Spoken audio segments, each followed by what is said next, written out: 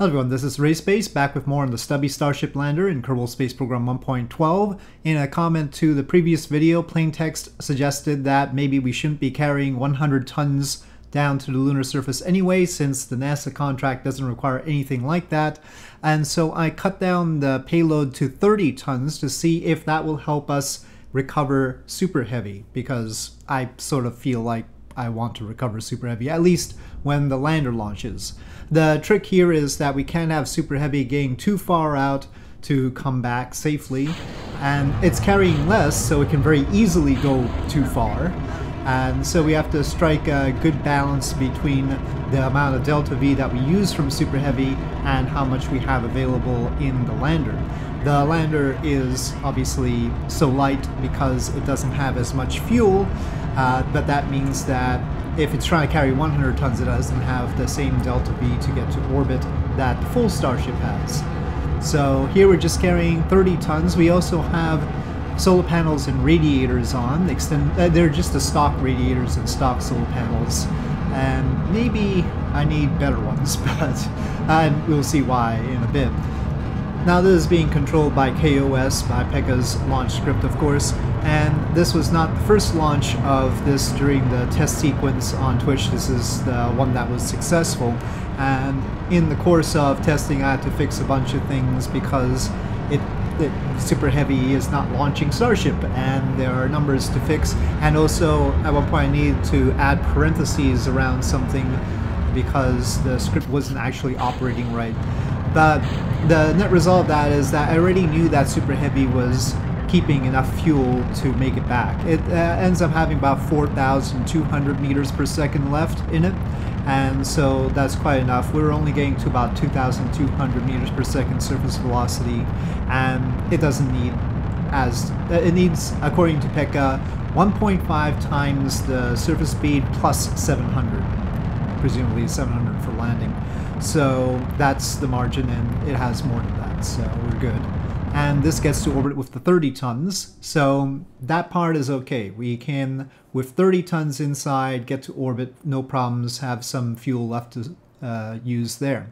Now, with the 30 tons, how much do we need for a moon landing, right? If we carry less, we can use less fuel for the moon landing, and then we need less for the depot to bring over, so that's all great. And here I'm judging that, and of course normally I want 4,600 meters per second to do a landing and lift off from the moon, so that's usually 2,400 for descent and 2,200 for ascent, though you can easily use less than that.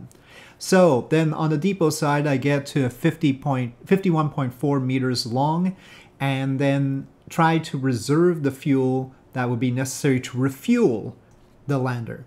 So I'm locking those tanks, and we actually have one tank that has less in it than it normally would, and I find out that this setup has 5,343 meters per second, which is more than enough. So we don't even have to totally fuel this in order to have it do the job, because all we need is 3,200 to transfer to the moon, and then 800 more to capture around the moon, some more to do the docking and everything. So we're looking at maybe we could not refuel this completely. Now that's 1,600 tons right now, so maybe we can lose a segment or something would be better. So I'll try and cut that down, so that will reduce how many refueling trips we need to top it off. Now the regular starships that are going to be doing the refueling in low Earth orbit are going to need to dock on the side there. They don't have the nose cone thing. They're normal starships, so they've got the header tanks up there, and we are not gonna have the nose open up and have the docking port in the nose.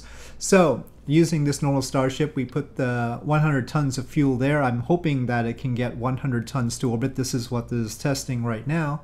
And then we will also want to dock this to the lander to see that the docking ports work okay and all the docking stuff is fine. Here I'm changing the Raptors to Raptor 3s to make sure that we have the ability to get the 100 tons to orbit.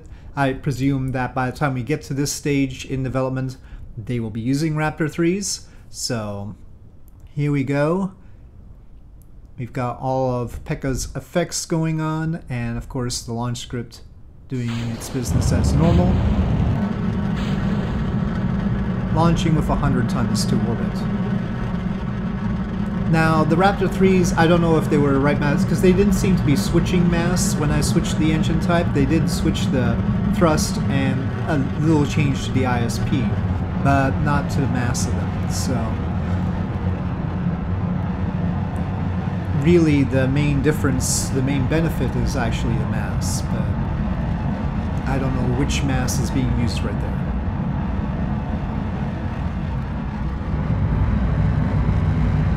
Okay, as we ascend from Cape Canaveral here.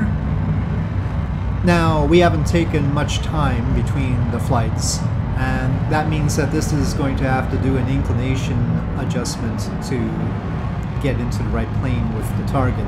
It's about 1.2 degrees, so not a huge thing. Pekka said that it should be reserving, technically it should be reserving the header tanks for landing, but I didn't fit the header tanks in because I didn't have them. Pekka has made them a separate part for balance reasons. So I decided that I'd be reserving about 600 meters per second for landing, which Pekka said that was about right. That would be about how much the header tanks have.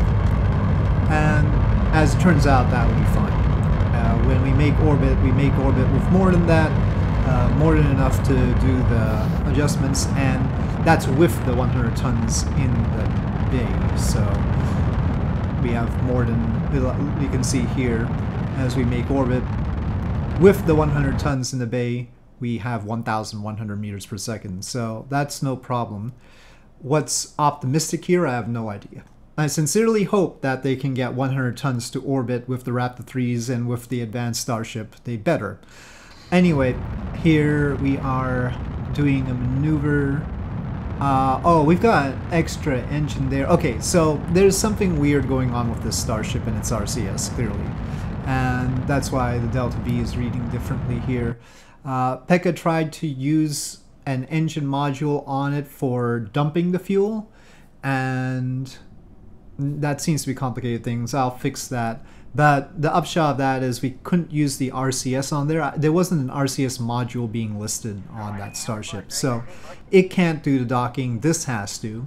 But then I encountered another problem, and that's that this started randomly reading my throttle.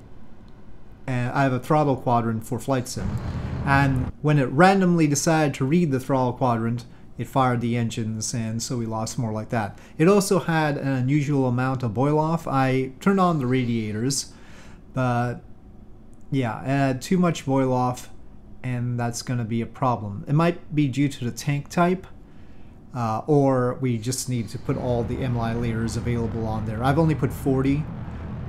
We might need to put more. So anyway, we lost some fuel like that. But I encountered another problem, or realized another problem existed as we approached the Starship with the fuel here. And that problem is that the docking port on this one is partly obstructed by the radiators, so we're probably not going to be able to dock. I decided to try and get a Kerbal out to see if the Kerbal could remove it, but normally what I'd use for this is USI's like destruct feature, where you can just explode parts. That's super handy, but I don't have USI in here. And there's the engineering feature. The stock engineering feature, I don't know exactly how it works. I'm so used to KIS, but I didn't give them any drills, so we can't use the drills to take it off. But I tried to have Bill here use the engineering system, but didn't seem to have that going on here. If somebody who knows the stock engineering system where engineers can move stuff around, I don't know if we need the DLC for that or what's going on here, but yeah, I just don't have as much experience with the stock engineering system to know why Bill can't just take off a radiator right now, which is what I want Bill to do. But yeah, since that wasn't going to work, I just sent Bill back in. So we really can't dock here because the docking port is being obstructed, but I decided to try to approach for docking anyway, and in the process of testing it out, discovered that the RCS on the lander isn't great for trying to dock at this point. The RCS placements, both on the regular Starship and on the lander, are based on basically convenience, where they would go best. And that's not the best for trying to maneuver like this. So I'll probably make some adjustments and add perhaps some phantom ones for now, because I don't want to mess with the model. The model has visible apertures for the existing RCS ports, but until I'm sure I need the ones that I intend to add, I don't want to change the model that much. So I'll just add the vectors for the RCS thrusters without adding the gaps, if you will. So here it approaches, but it's not going to be able to dock.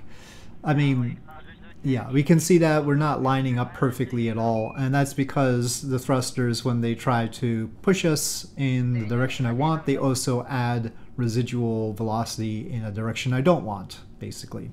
So that's what I need to fix. Anyway, a few things obviously need to be fixed before I can proceed with the mission, but I think the 30 tons is probably a good idea, so I'll go with plain text's suggestion. That is certainly going to save us a lot of trouble. And the Raptor 3s seem good enough for bringing the 100 tons to orbit at least, so we can do that.